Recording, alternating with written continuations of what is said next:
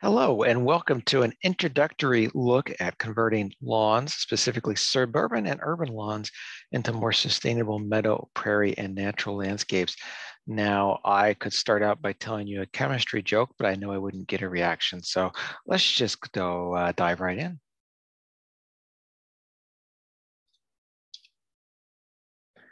We are going to talk about reimaginings and imaginations and revitalization today. This is what we need to see more of in suburbia for sure. Less of the left and the right, more in the middle. Connecting habitats because we have all these natural corridors in all of our neighborhoods. If we can just link them together a little bit more, extend them a little bit into the suburban core of lawns and streets, we'll be doing a lot of good for wildlife and for ourselves. Now, we do have a lawn problem in this country. If you take all the amount of lawn in the United States in the lower 48, it will equal the size of Georgia, roughly. We use 20 trillion gallons of water to irrigate those lawns. And by comparison, this is a scary number to be. We use 30 trillion gallons of water used for all US food crops together. So look at that. 2/3 of what we use to produce our own food, we use just on lawns that we maybe walk on occasionally, kick a ball around on occasionally, and the dog goes out to take a poop. 5,000 acres per day are converted to lawn in the United States. By comparison, Amazon rainforest is losing 10,000 acres per day. So that's scary in the Amazon. It's just mind-boggling what's going on down there. And look at that. We're doing half of that in our own country right here, converting to sterile monoculture lawnscapes. Now, this is going to be a cheery talk. Of 30 commonly used lawn pesticides, 19 linked to cancer, 13 to birth defects, 21 to reproductive disorders, and 15 to brain damage. Of those common chemicals, 17 are detected in groundwater, 11 are toxic to bees, and 16 are toxic to birds. Now, idling a leaf blower, we all know leaf blowers are a scourge, well, so are lawnmowers, but idling a leaf blower for 10 minutes produces as much toxic exhaust as driving a large pickup truck for 235 miles. So I can't remember if this study was like a Ford F-150 or something, but it was a big pickup truck. And as you all know, chemicals coming out of these machines, lawnmowers and leaf blowers, they're going to increase your hypertension, and for men, they're going to lower your sperm count. So if you're trying to reproduce, stop mowing your lawn. Yeah, that's the way to look at it. Now, less than 2% of the original tallgrass prairie remains in North America, which makes it more threatened than the Amazon and Indonesian rainforest combined, and actually the most threatened landscape in the entire world. 70% of all US grasslands, so that's tall grass, mixed grass, and short grass, are probably going to be gone by 2100. Just mind-boggling, isn't it? Here's the extent of the original Great Plains. You will see maps that are a little bit different. We obviously have prairies and meadows, extensive ones, and certainly historical ones that are extensive in every US state. So it's not like prairie is just in the middle of the country, because it absolutely is not. It is everywhere. And sometimes that looks like a savanna, sometimes it looks like a coastline prairie, but they are everywhere. So anyway, this is the original extent map we're going to go with.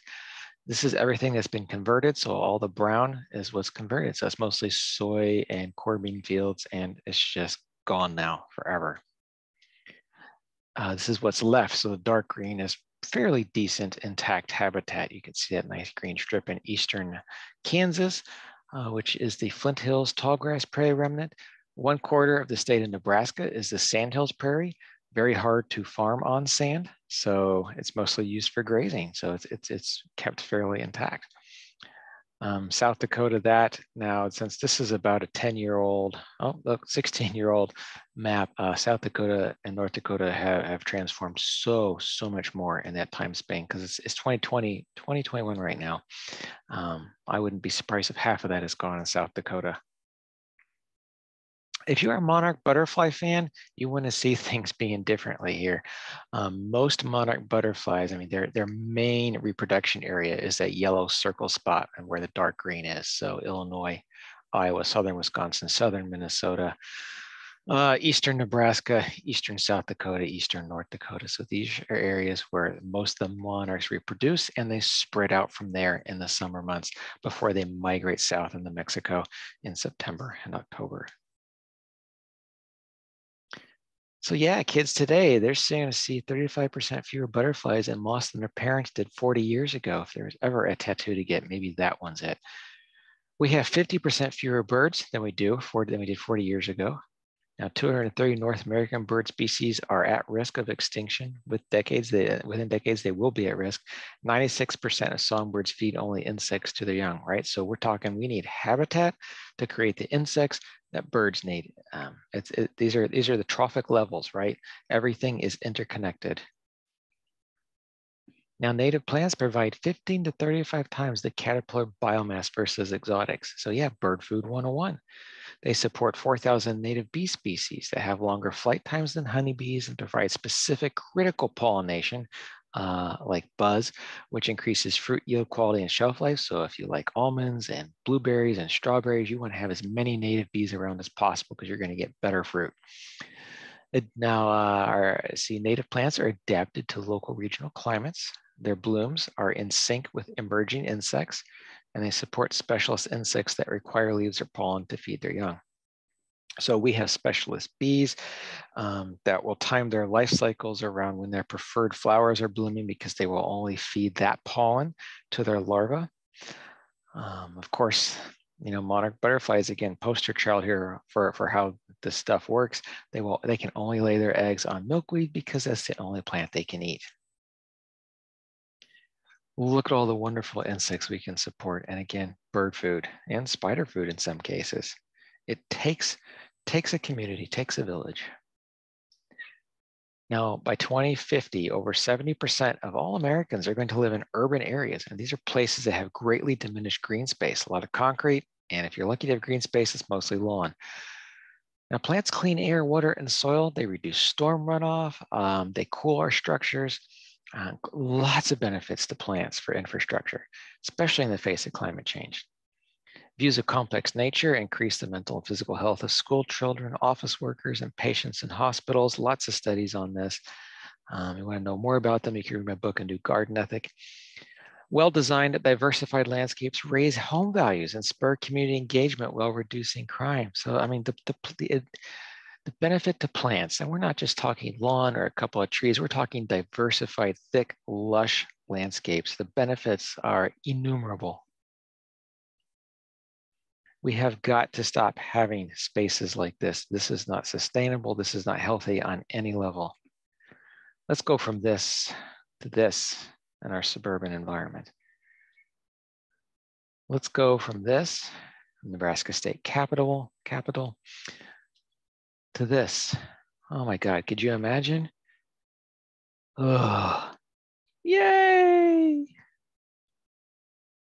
What about our parking lot margins? We have so many parking lots with just wasted, useless space. And you wouldn't even want to mow this. This is actually 2-to-1 grade, so it's very steep. Let's go from this to this, which we did do. Isn't that a lot prettier? It's going to keep the soil in place. Only has to be mowed once a year. And oh my goodness, the pollinators we saw on the space in just its first year. Incredible. It doesn't take a large area, just a small foundation planting around a front door in your home can work. And let's leave these gardens up for fall because they are still providing vital ecosystem services in the fall and winter, including keeping water on site, habitat and shelter for birds and overwintering insects and frogs and spiders and all that good stuff. Yeah, thick, lush, diverse plantings. Who needs so much lawn? Nobody, not unless you got a soccer field in your backyard. Small business there on the left, suburbia there on the right. The contrast can be stark. We have to lead by example. We could do it. It's all up to you folks. Don't be afraid. Don't be afraid of what your neighbors think, what your HOA is going to say. If you're going to get reported to weed control, you cannot be afraid. We have to start winning people's hearts and minds. We have to start getting them in touch with nature so they start to care about it, see the benefits, and take action locally, regionally, nationally, globally. It all starts at home. You can do this in a shade garden as well. This is 90% shade space. We used a lot of sedge, woodland flowers that are just starting to establish in this young garden. You can do it Anywhere, dry soil, wet soil, sun, shade, sandy, clay, loamy, doesn't matter. There are plants fitted and suited for your location. I'm just trying to inspire now with as many images as I possibly can. So yeah, thick, layered gardens using native plant communities, they're going to increase our habitat and climate resilience, and it's going to minimize the need for weeding, mulching, and watering. I know maybe you're looking at these landscapes I've shown you already, and you're thinking, wow, that looks like a lot of work. I'm not a gardener. I have a brown thumb. You know, where's the buzzer? No, these are actually quite simple once they're established and once they get going. When we are modeling our gardens off of wild natural plant communities we find around us in undisturbed sites, sustainable sites, like I got prairies near my house. When we are modeling our gardens after the plants and the assemblages we find in these wilder landscapes, we're going to find that these plants will basically take care of themselves. They will stabilize themselves. They will find their way. They will mix and mingle, reproduce, die. But they are going to create a dynamic, thriving, lush landscape. You do not have to mulch it. You do not have to water once established. And after a couple of years, weeding will be almost zero. Your biggest weeding pressure out here in the plains for us, it is definitely trees. Red cedar, which is a native tree, but also some invasive elm trees. And what was the other one? Mulberry, yeah. Now, when I say layers, this is what I mean. Wonderful visual graphic from my friends, Thomas and Claudia, from their book, Planting in the Post-Wild World. Where you're going to have the most plants is in the ground cover layer. So if you walk into a meadow or prairie, you're going to see mostly grasses that are somewhat short. That's going to be the main plant layer. And then you have your seasonal theme layer, which is masses and drifts and individuals of flowers that are species that are blooming from April all the way through October and November. They won't all be blooming at the same time, right? And then you have your structural layer. So taller plants, maybe small shrubs, small trees, or tall trees even, tall perennials like Joe Pye weed or tall coreopsis. Those herbaceous perennials that get 6 to 8 feet tall. Those will actually be species, it'll be the least amount of species in that structural layer. So this is what makes a sustainable landscape, resilient and providing the most ecosystem functions, again, which is absorbing rainfall, storm runoff, cooling our buildings, cleaning our air, cleaning our soil, providing habitat for wildlife. So let's study and learn from those wild native plant communities. Do you see any wood mulch in this restored prairie that was seeded? No, no, no, no. But you can see how the plants, you can learn from the plants how they like to grow, how they are assembled. Notice that Asclepias tuberosa, orange butterfly weed, you walk in any prairie, you will not see it in masses or drifts. It's a little bit of a loner, scattered individuals here and there. So don't put them together in your home landscape. Scatter them around because that's how they like to grow.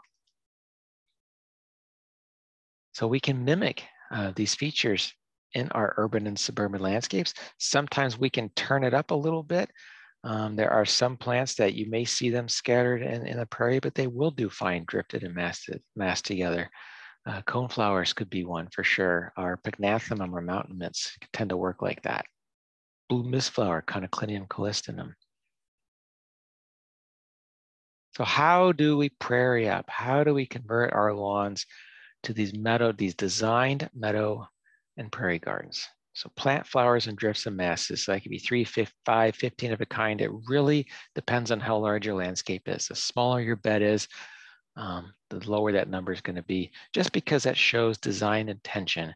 If you just throw out a bag of seed, it's going to look like somebody threw up over the landscape and you're not going to know what you get. So use paths, benches, arbors, and sculptures to invite humans in. This is something called cues to care. When we show that humans have access to a space, that it is designed for them, even though it looks a little bit different and maybe even a little bit threatening because it appears to be so wild and untamed, that people can accept the space a little bit more easily. What really works is placing a sign explaining the purpose of the landscape and the benefit of the transition from lawn to a natural landscape. And this is maybe, some people think this is cheating a little bit, but it really works. Keep plants at a lower uniform average height. I like to design front yard gardens where the majority of the plants are in a 2 to 3 foot tall range. And might even have 50% of them that are more like 12 to 18 inches tall. For some reason, we're intimidated by plants. So let's not have them be tall, falling over into the sidewalk, blocking sightlines, or people pouring out of the driveways or trying to make a turn on a corner. Keep the plants low and approachable. If you want to use taller plants, put them in the middle and back of beds. That's traditional landscape design right there. More encouragement, I hope, for you. You want some lawn? This is how we can keep it. Have a 6-foot wide lawn path going up through the middle of 2 wilder beds. It shows design attention, it shows access, it ties into the larger suburban landscape where everybody else has lawns and says, hey, I can play too. I'm with you. Now, some methods to remove lawns. So quick few practical suggestions here. I prefer one of these. I sometimes get in trouble for it, but that's okay. Make good trouble. Sheet mulch is one way to do it. And that's if you're putting cardboard down over the grass, maybe some topsoil mulch on top, but you got to let that sit for a year before it's fully broken down and kills everything. And it's really impractical for large areas if you're using cardboard and newspaper. You're practically gonna have to go buy a bunch of cardboard and newspaper. Solarizing is another method people use. It's using either black plastic, opaque plastic, or clear plastic over a landscape. Now, that just totally roasts the soil, kills all the soil life. You have a ton of plastic waste. What do you do with all that plastic after you're done using it? And then this one really takes an entire growing season to work. So put it down in spring. You got to leave it down throughout the whole growing season. It's actually advisable to put it down for a month, take it off for 2 weeks, let weeds germinate, put the plastic back on, kill them, and repeat that several times.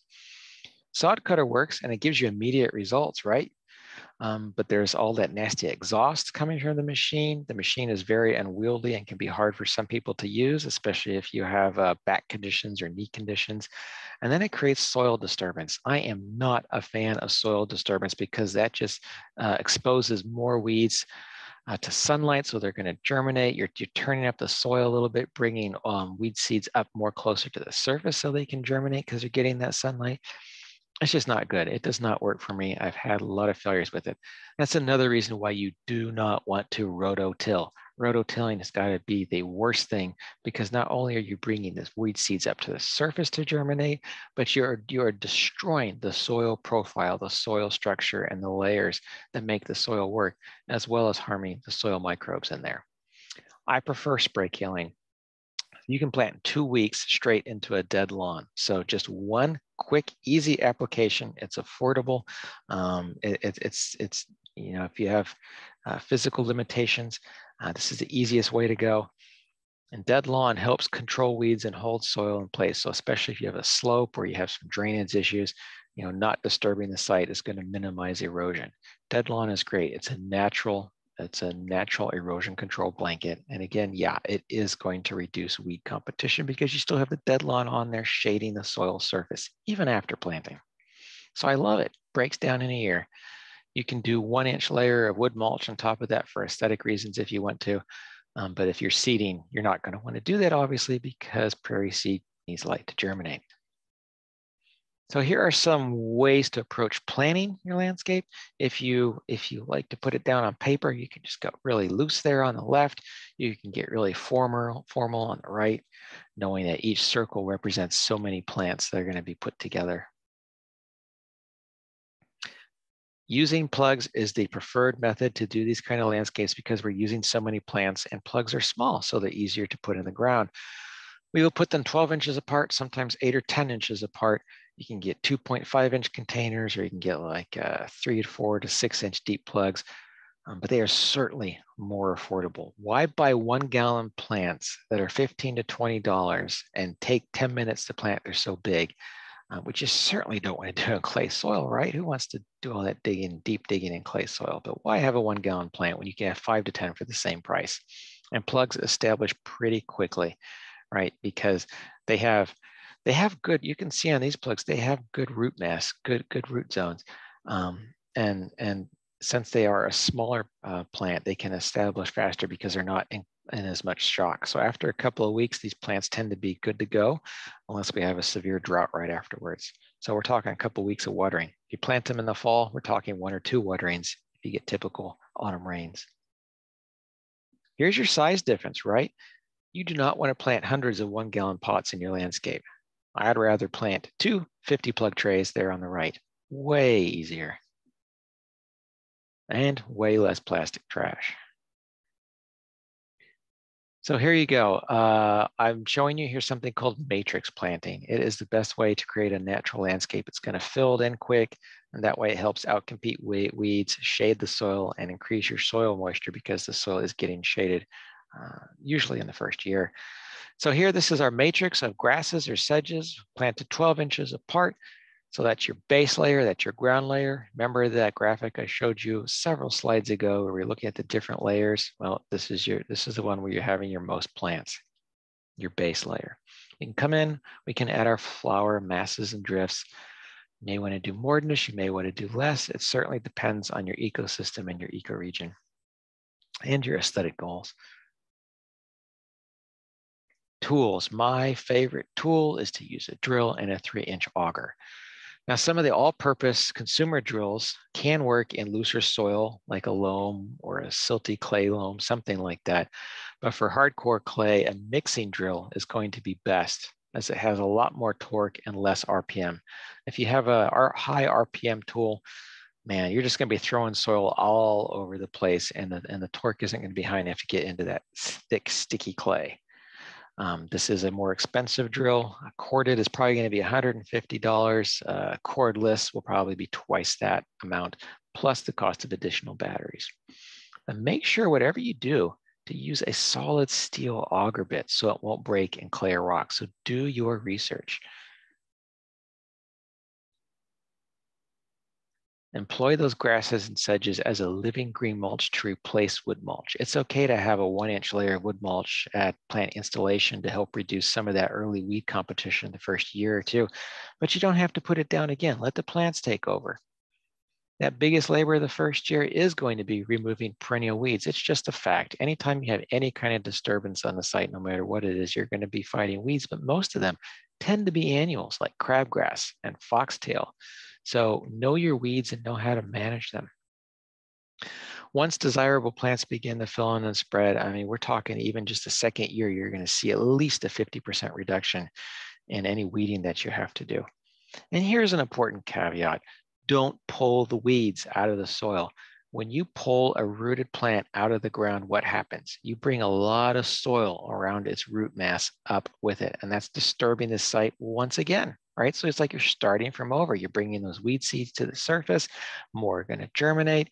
Just clip off the flower heads or the seed heads so they don't spread more seed. Annuals are going to be done doing it probably by August, if not or September, probably most of them by August or July. Perennials, different beast. Treatment will depend on what perennials you have, like quackgrass might need to require more aggressive chemical treatment. Management, man, what does it look like? Don't mow your garden down in the fall and winter. Again, let it stand up so it can keep providing all kinds of beneficial ecosystem services. Mow it down instead in spring. Depending on where you are, southern US or northern US, that could be January, February, March, maybe even early April. Our backyard prairie, that's about 2,500, 3,000 square feet, just go down, scalp it every mid-March to late March. Bag up the detritus and compost it or just toss it in case there's too many seeds in there. I'd love to burn, but you can't burn within city limits. A burn every 3 years would really rejuvenate the space and increase the diversity and number of flowers. Now, lawns may seem easier to manage because we grew up caring for them. We all went through the ritual of dad or mom making us go outside to mow. So we already know what a lawn is and know how to take care of it. You know, mowing every week at the same height, or if you're some of my neighbors, mowing 3 times a week, watering, fertilizing on a schedule whenever the TV ads tell us, this is how we maintain a lawn. We know it, we're familiar with it, it's safe, but it's just not environmentally friendly at all. Managing a more diverse garden does mean knowing the plants, letting them teach you what they want over time, and be willing to go with the flow as the landscape changes month to month and year to year. Now that's exciting. Plants are not static statues that stay in the same place forever. I mean, we don't, right? Let them teach you where they want to go. Don't over control them. Don't be upset when something dies or when something moves. It's telling you important information. Just observe it. You don't have to be out there every day observing it. Just walk through the garden for 5 minutes once a week, and you've already learned so much. A natural garden really is not more work than a lawn. It's often a lot less in a few years because you're not mowing it every week. You don't have to water it because you've matched your plants to the site, to the soil and the sunlight, and to one another. So choose the right plants from the start. I think with sustainable, low maintenance, healthy garden design, 75% of the battle or something is in choosing the right plants before you ever put something in the ground. More inspiration, midsummer, late summer, still doing wonderful, beautiful, healthy things deep into autumn. And even deeper into winter, right? Isn't that beautiful? So much prettier to see hoarfrost on all these different grass and flower species than on a 4-inch clipped lawn. Come on, let's do it. You know you want to. You can do it on larger acreage lots, right? I think this was at least a 1-acre lot. We just did a border all the way around the 3 sides of the back. Couldn't have been more than 20 to 30 feet deep. Oh yeah, there is fire in the autumn garden. And it's not just trees. We always think of trees and shrubs as having the fall color, but it's also the perennials and the grasses and the flowers and the annual flowers. All their leaves are changing all kinds of different wonderful hues. Let's rethink pretty in our urban environments. Are you ready? Gosh, I know I am. Every second of every day, even when I'm asleep, I'm ready. Just wake me up, ring the doorbell. Let's go. D-Lawn.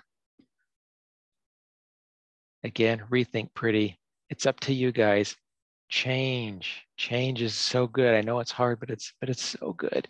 So start the fight out front. Start the battle. Start creating freedom and liberty in whatever space you have. Thank you.